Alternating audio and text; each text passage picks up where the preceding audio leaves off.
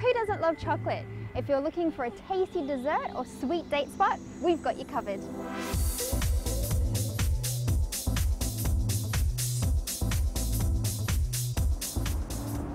We have found one of the best gelaterias in town with their very own gelato master, here in Cole Harbour.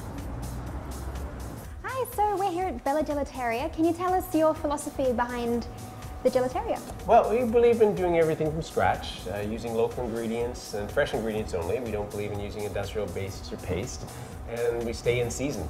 There's something called the World Cup of Gelato, is this right? Yeah, every 2 years the world gets together to compete for the World Championship of Gelato. And 104,000 people come to watch over 4 days. 13 countries battle out for the World Championship.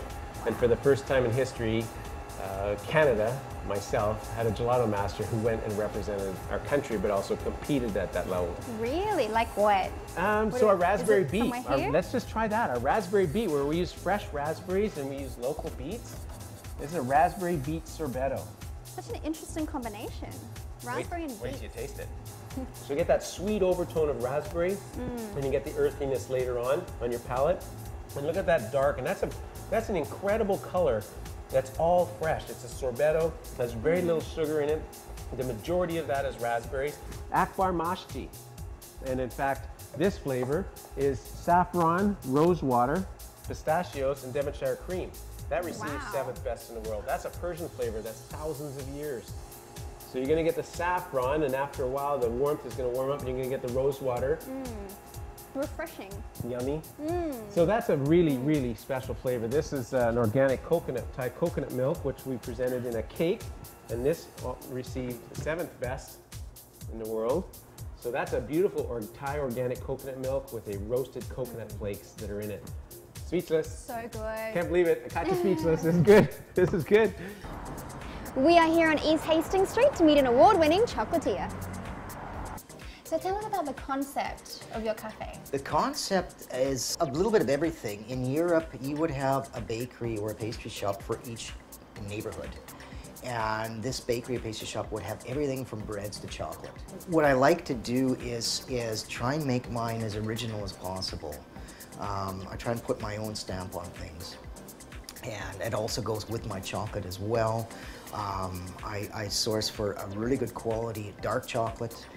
This is a Swiss chocolate, and I like it because it's original and unique. Can you describe to us the high tea experience? Okay, the high tea experience is something for 2 or more people. This is presented for 2 people.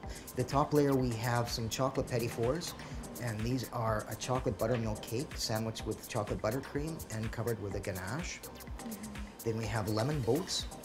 These are a classic barquette or a boat-shaped pastry. It's a sweet dough and it has lemon curd fillings. And then we have to have chocolate dipped strawberries. Everyone keeps bugging me for them, so I'll put them on. They look amazing. They're fun to do. And in the corner here, I've got tucked some pralines. These are, at the moment now, I've got red heart cinnamon hearts. So I thought I'd tuck them in there. And so that changes based on what you've got what I have, fresh on the day. What I have fresh on the day. What are inside these little pastries? Okay, inside the pastries, this is a chicken pot pie, and everything goes in there. I'll buy whole chickens, I'll roast the bones, I'll make a stock, the chicken meat, and I make my own puff pastry. On the sides here, I've got mushroom quiches. I usually do a vegetarian quiche, so tiny and cute. Mushrooms, eggs, milk, and some seasoning. And on the bottom layer, we have to have some sandwiches. So I usually have a vegetarian. This is cucumber and mint. I've also got shrimp with dill and some cream cheese. And obviously we're going to have beverages with that. We have coffee or lattes or hot chocolate or tea. Fondue for 2, whether it is with fruits or with marshmallows or even a cup of hot chocolate, Mink is the best place to relax. Can you tell us the concept about your cafe? It's basically the marriage of the noble beans, the coffee bean and the cocoa bean. So we're a chocolate shop with coffee, we're a cafe with chocolate.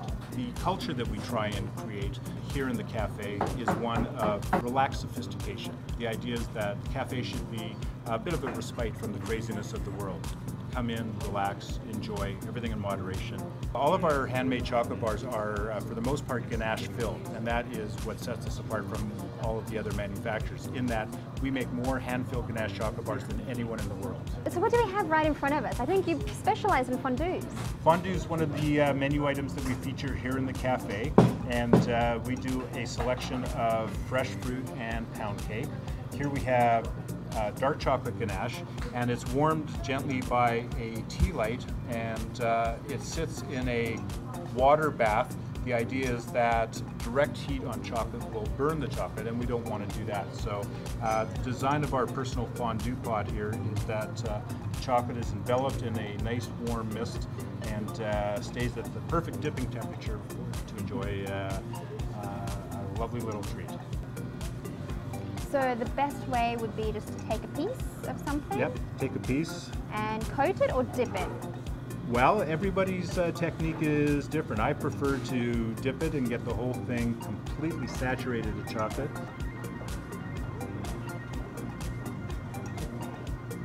Vancouver's got some award-winning dessert cafes. They've made my day, I'm sure they'll make yours too. I'm Maike, and we'll see you next time on Food Finds.